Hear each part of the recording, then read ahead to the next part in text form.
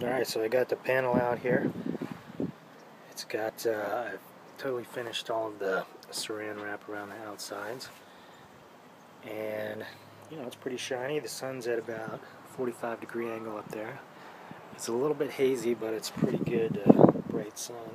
And see from the voltage, 17.5 volts. Not bad. Totally workable. Right in that range. I'm sure when the sun comes out from behind the haze, it'll jump up a lot closer to 18 volts. And yeah, that's right in the range we need.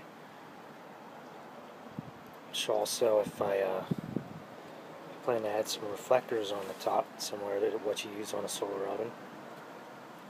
So putting those reflectors on there ought to have no problem getting a good amount of juice coming in.